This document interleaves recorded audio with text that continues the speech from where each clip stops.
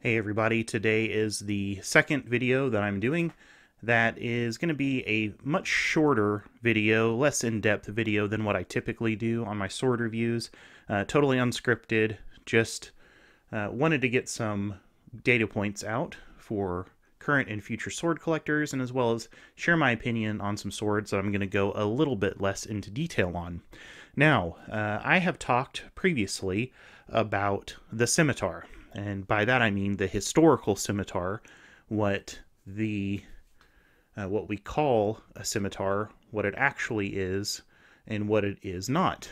And my thought of what a scimitar was, whenever I went to go look to see what I could get reproduction-wise that would replicate a historical scimitar, was something a lot closer to this, which is this Condor, what they call Sinbad Scimitar. Now, whenever I was a kid, I used to run around with a little plastic sword that looked a whole lot like this, which I'll flash a picture up on. And whenever I started doing research on historical scimitars, really this is the sword that I was expecting to come across. But it turns out that this sword is purely a fantasy design. It seems to be a 20th century invention from what I could find. Couldn't really find any specifics on where this came from. It's most commonly called, and particularly in this exact model, called a Sinbad Scimitar. I think that there is a movie or two in which a sword like this appears, and there's also some written work from Sinbad called the Golden Scimitar of Sinbad that also features a sword not terribly unlike this on its cover. So I went ahead and bought both a Shamshir and a Talwar made by Cold Steel, and that really satisfied the historical scimitar need. But I still kind of wanted one of these swords that I ran around with whenever I was a kid, at least a real steel version of one of those swords. And I went ahead and decided on this Condor, which has an advertised or an MSRP price of $175. I think I paid somewhere close to $150, maybe $125 whenever I bought mine. So not a huge price investment.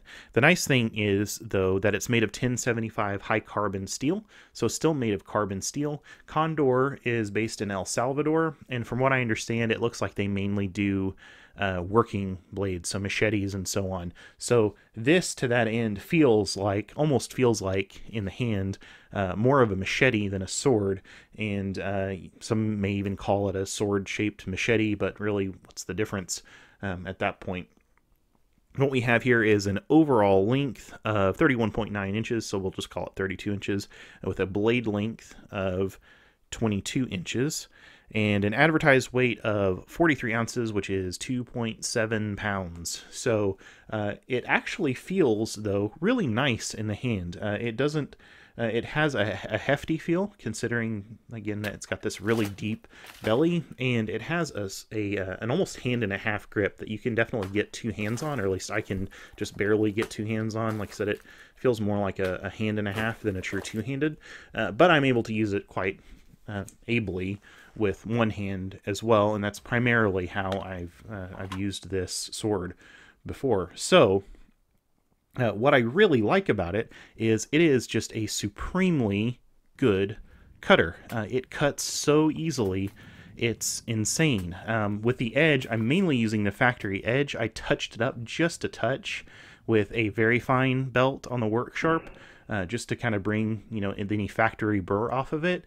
But it cuts unbelievably easily. It's just, even going through the tatami, I can cut really, really thin slices off of tatami in really precise ways. It's just crazy how good it cuts. It also has a false edge on the back here. I've left that unsharpened. I'm not probably ever going to do anything with it unless I just get super bored and want to sharpen things, and wife doesn't want me to sharpen the butter knives again. One thing that I'm not super crazy about on it, but probably is objectively better from a durability standpoint, and again, this may stem from the machete thinking, is what they call this blasted satin finish. It's kind of a grayish white. I don't find it to be particularly attractive. I'd rather that be, just a satin or polished steel, but it's probably quicker and easier and cheaper to do that, particularly from a labor standpoint, than it is to get any kind of glossy sheen on there. And again, if you're thinking about it from the standpoint of a machete, it's probably better to have some kind of rust prohibitive coating on there. It has this kind of basic disc guard, again coated in the same way.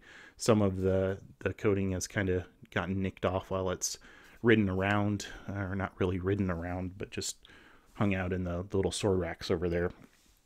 So it is a full tang here. You can see the slab riveted with brass pins. And I have noticed as I've been using this sword that I've felt a little bit of movement in that grip panel. Not much, just barely imperceptible, and I really only noticed it whenever I was out cutting with it. I did go ahead and cut some small tree limbs back, some green tree limbs, and even some dead ones back with it, and didn't have any kind of issue with deflection or edge rolling or anything like that. No chipping for sure. So I assume this could be used as a machete if you wanted to use it as a machete, because again, that kind of has that that pedigree from that company. So it's a lot of fun to use. It's a lot of fun to swing around.